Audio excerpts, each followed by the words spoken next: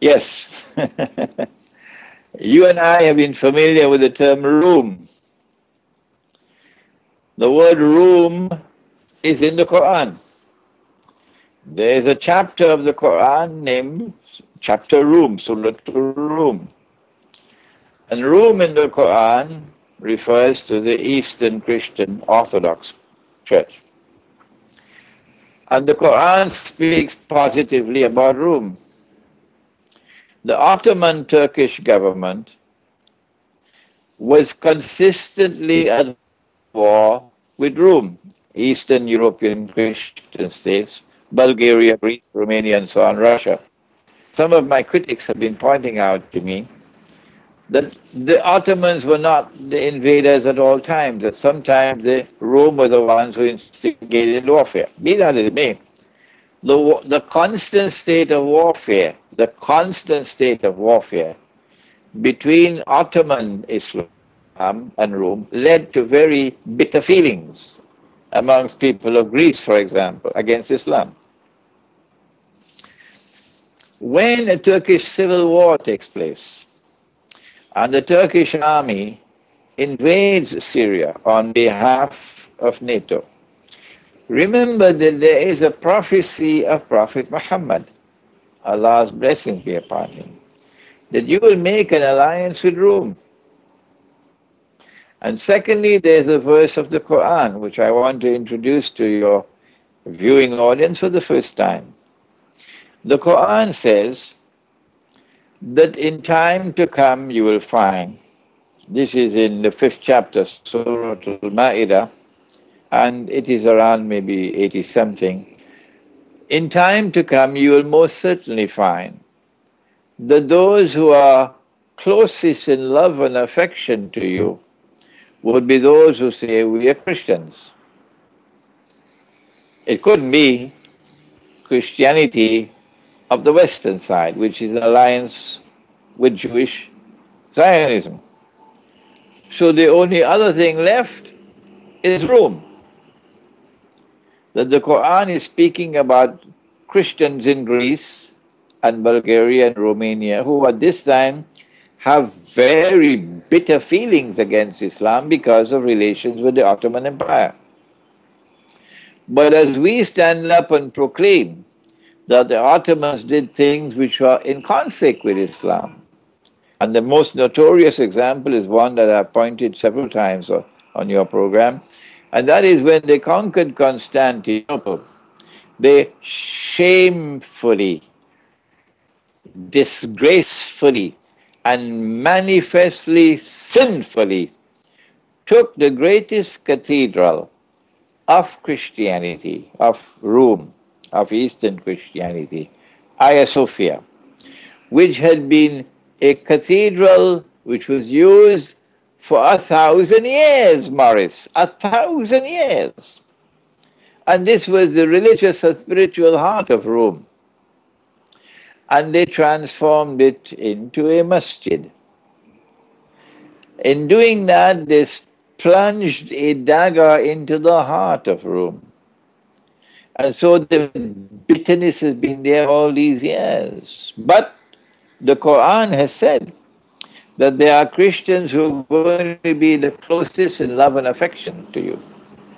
And as I have stood up and others will stand up to denounce what the Ottomans did with that Hagia Sophia, and to proclaim that on that day when we conquer Constantinople, we'll do three things. Number one, we will return the cathedral to the Christians. Number two, we will apologize to them for what was done to their church for 500-600 years by misguided Muslims, and then by a misguided Mustafa Kemal, who transformed it into a museum. We will apologize to them for that. And number three, we will restore the name of the city to the name used by Prophet Muhammad, Allah's blessings be upon him. He referred to it as Constantinople, so Mustafa Kemal cannot prevent me from using the name Constantinople. So we're not going to use the name Istanbul anymore. Forget that. It is back to Constantinople. When we speak like this, then the people of Eastern Europe wake up to a different version of Islam, something which they can identify. And so I am suggesting to you a third thing.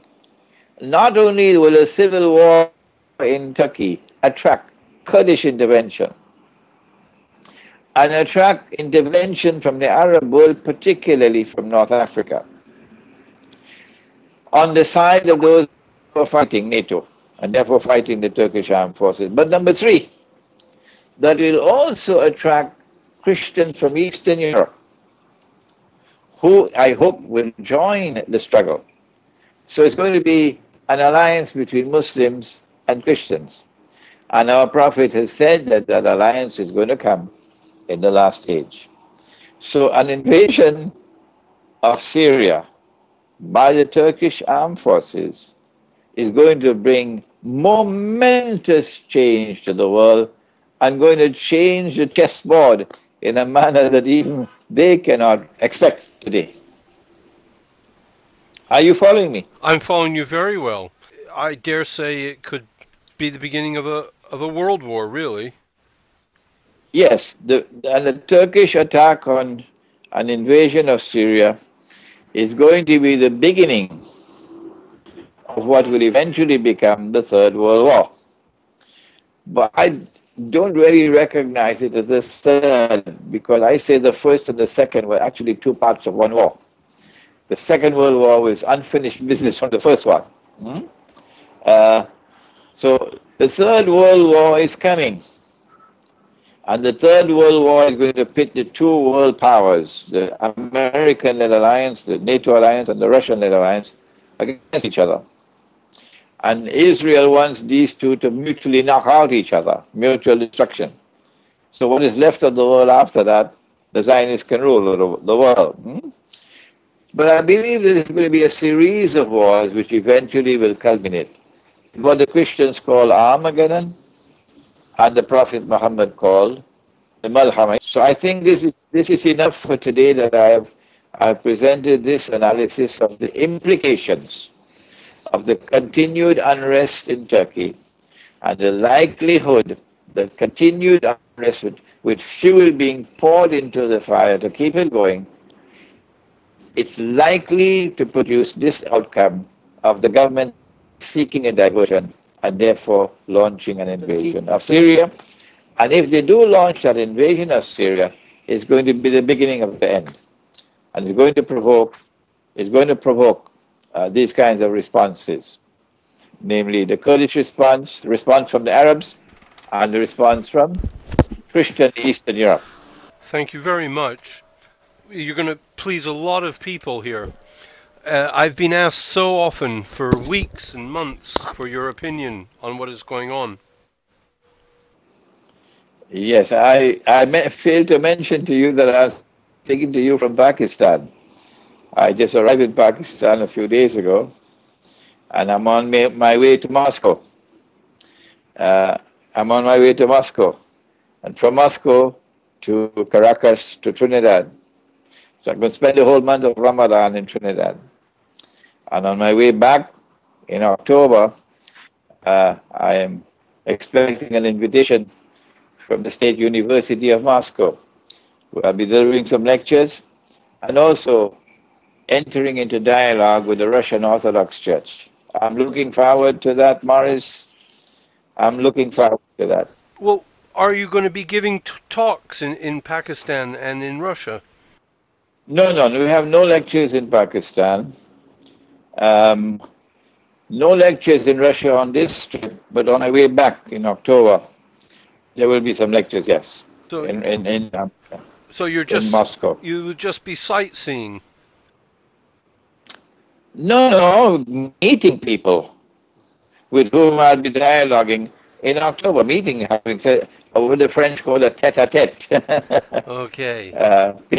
Paying courtesy calls and so on. And of course, looking around Moscow and judging how many what kind of woolen clothing I have to need for October. Yes.